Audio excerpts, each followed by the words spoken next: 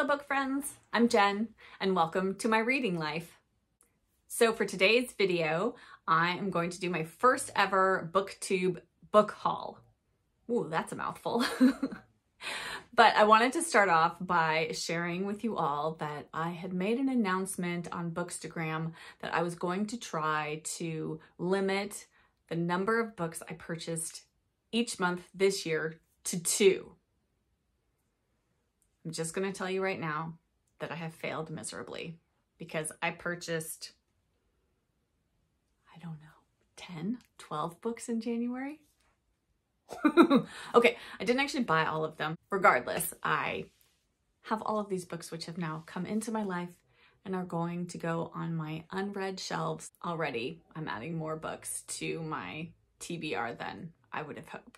Let's just get into the book haul because that's why we're all here. So, first book. So whenever I go to my local libraries, I like to check out the Friends of the Library bookstore that they have. And so I went to 2 different libraries this month, picking up different books, and I found 2 books on both occasions that I wanted to purchase. And the books are all really inexpensive, like 50 cents, maybe $1 if you're getting a big hardback, but they're really, you know, like it's a hard deal to pass up. And clearly I could not. So the first book I got was Paul Gallico's Too Many Ghosts. Now, I love Mrs. Harris Goes to Paris, which is probably Paul Gallico's most well-known book. I'm actually due for a reread of that one. I may try to do that this spring.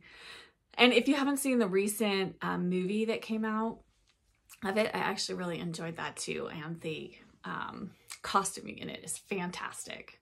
So, but this book is actually a supernatural, like, ghost story. And there is a psychic investigator, Alexander Hero, and he goes to Lord Paradine's lovely ancestral home, which is haunted. And what whimsical poltergeist amused himself by depositing dead rabbits on plates at dinner time? Who was the footloose nun who paid unnerving nocturnal visits to the guest bedrooms? And what about the harp that played only when disaster was imminent? So yeah, sounds fun. I'm always up for giving it a try. And I know Paul Gallico writes lots and lots of different things and not everything works for everybody, but I figure this might be a fun read in October. So who doesn't like a good ghost story? Okay, next up is a mystery by, I always forget how to pronounce her name. I look it up all the time. Ngaio Marsh. This is Death in a White Tie. I have a number of her books on my shelves to read. I've read a number of her books. A lot of them are set in the theater, which is one of my very favorite settings for a mystery. If I was going to write a mystery, I would absolutely set it in a theater. I did a lot of theater in my life growing up and into my adulthood. So yes, it's just something that I really find fun in mystery novels. But this one is actually set at a ball. Somebody is asphyxiated. And then Roderick Allen, which is Marsh's detective, comes in to solve the crime. So I'll be looking forward to reading this one. And then at the second library that I went to, I found a couple of other books.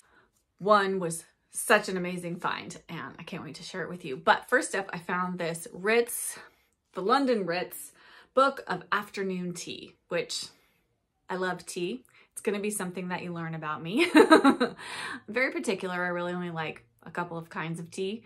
I'm very much a black, kind of British breakfast tea type of a girl. But this looks so fun. It's got like recipes and I think little like anecdotes and stories and different things. Yeah, so, you know, I was like for $1 or whatever it was. Yeah, sign me up. So I'm going to have to try some of the recipes in here.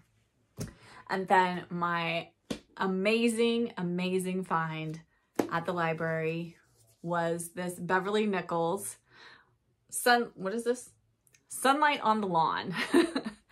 And I believe this is like, it's not the first, there's a series of books and this isn't the first one. So, but my mom has a lot of Beverley Nichols' books. So I'm probably going to borrow them from her and then work my way through them until I get to this one. And then obviously I can read my own copy, but it is in like pristine condition. I mean, I'm sorry. but it was just like, it's beautiful. Look at that. I couldn't pass it up for $1. Brand new. Okay. So that's it for my library bookstore purchases. Next up, I had received a Christmas gift that I needed to return to Amazon because it just didn't work out. And so I got a fairly good sized credit from that return. And what better thing to spend my credit on than books? So I purchased a number of books, which I've already received, and I think I have 2 more coming. I know, I've been very bad this month, but you know, these didn't actually cost me any money, so that's kind of fun. Free books, my favorite kind. All right, so first up is The 5 Red Herrings by Dorothy L. Sayers.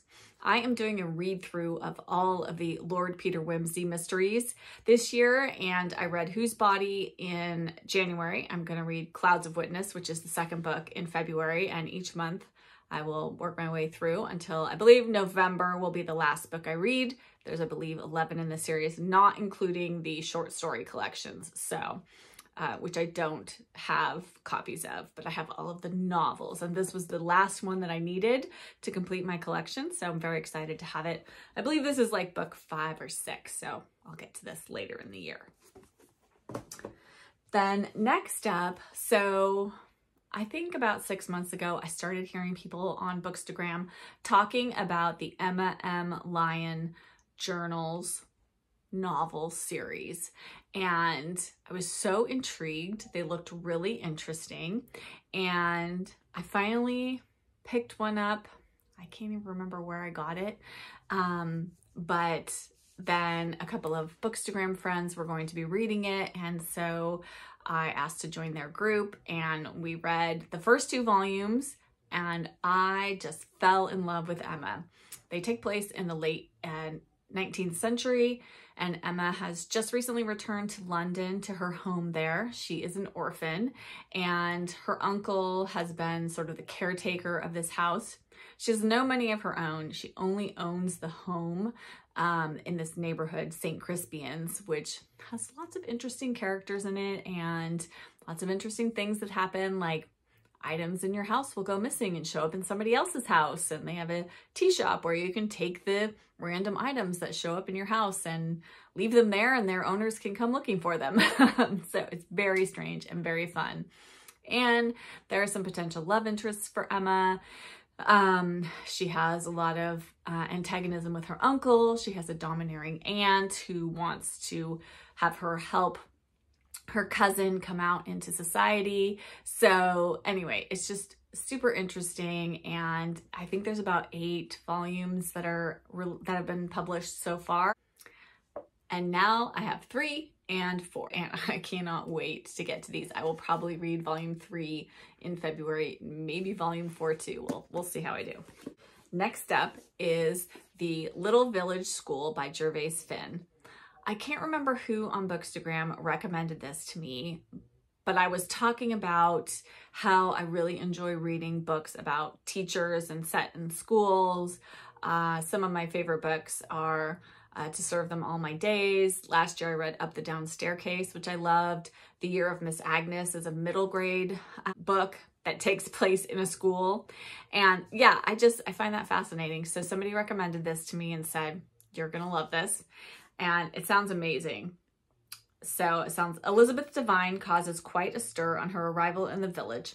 No one can understand why the head of a big inner city school would want to come to sleepy little Barton in the Dale to a primary with more problems than school dinners.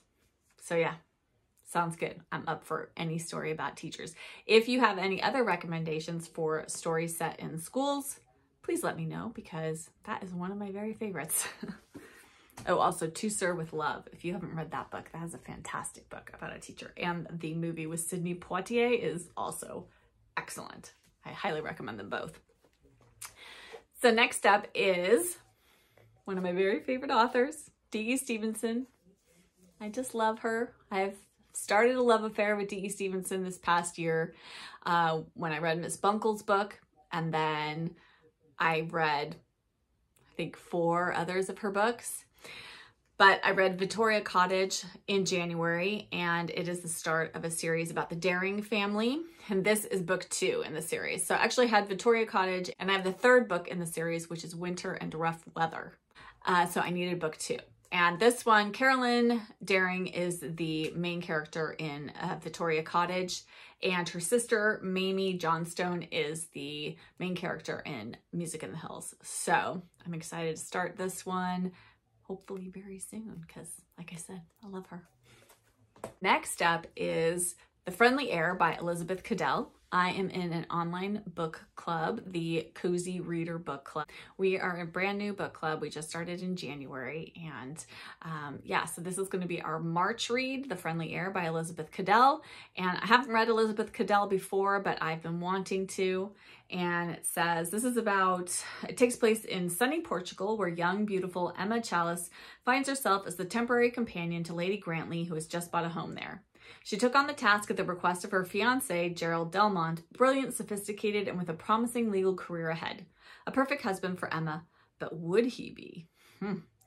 Enter handsome local lawyer Robert Weybridge, some eccentric neighbors, a mysterious young woman with 5 small children who takes up residence in a packing crate, and you have the ingredients for one of Elizabeth Cadell's finest refreshing romances.